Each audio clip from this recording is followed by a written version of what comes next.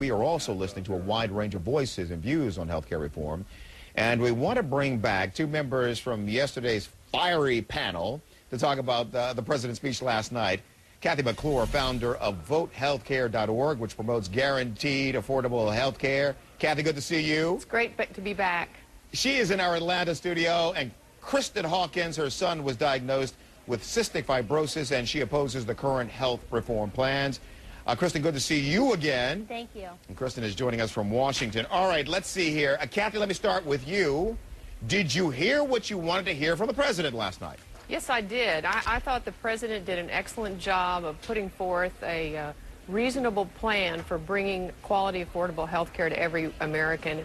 What I heard him say was that he was going to bring security and stability not only to the people who currently have good health insurance coverage through their employers, but also the promise of security and stability for working Americans who can't buy affordable coverage at this time because either they're individuals who have pre-existing conditions like, as I explained yesterday, my children, yes, or because they're entrepreneurs, they're self-employed, farmers, a whole host of people who would benefit from the exchanges and the public option. All right, we're going to mix this up in just a second. Kristan, did you hear what you wanted to hear from the president last night? No, I didn't hear any specifics. What the president was talking about sounds great. These are great ideas, but when you look at the reality, the practicality of putting these things into practice, it's not going to happen. The president did not address once this rationing aspect of what's going to happen when you don't have enough money to pay for care. He has said that there's going to be a provision in the bill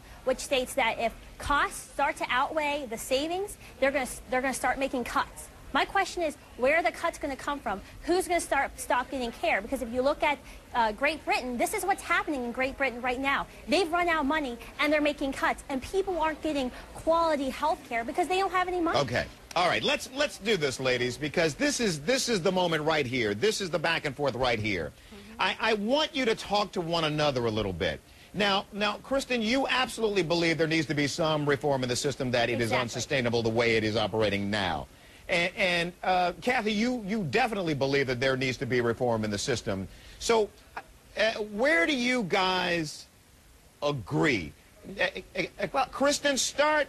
Where do you agree with Kathy? Sure. Well, I definitely agree. There should not be pre-existing clauses. Some, people like Gunnar, my son, either he has to stay on my health insurance or he'll have to get a job that provides health insurance, so he'll keep his health insurance. So one, we need to eliminate that. I think we all agree that all Americans should have quality, affordable, accessible health care. I think the disagreement comes as to who is going to administer that. And right now, what's going on in Congress is they're saying the government's going to administer.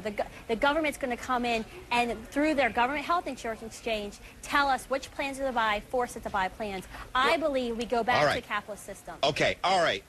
And Kathy, jump in here. I would love to answer her concerns. First of all, we are not headed toward any system even remotely akin to what there is in Canada or in Great Britain. I want to allay Kristan's fears on this point because I believe that she has been given some bad information. That is not... Well, hang on. Don't say that. Hang on. Kristan, let me help you for a moment. Kathy, let's just sort of keep it...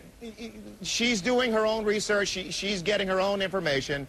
Just to the extent you can, tell me where you agree with her, not where she's flat out wrong and getting misinformation. Well, okay, so where I agree with her is that we all believe we should have access to affordable health care.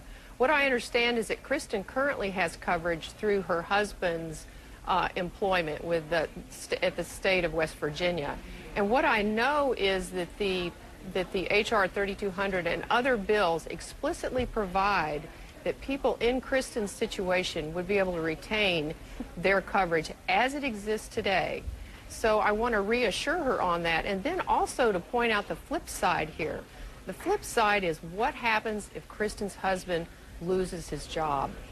Or what happens if the government comes in, passes nationalized health care, and my husband's employer says, you know what, it's only 8% fine, so we're going to drop employer health insurance, and now everybody has to go to the national government exchange, and now we're throwing it with everybody, and then we lose our health care. Let's do this. It's my promise. We'll do this incrementally. We don't have enough time. We never seem to have enough time, but you're both so passionate about this. Let's do this incrementally. The way they're working through it, on the Hill, and let's see if we can get to some common ground on moving forward.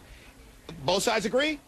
Sure, I think that sounds great. Kathy, Kristan, I appreciate it. I got to roll. Thank you.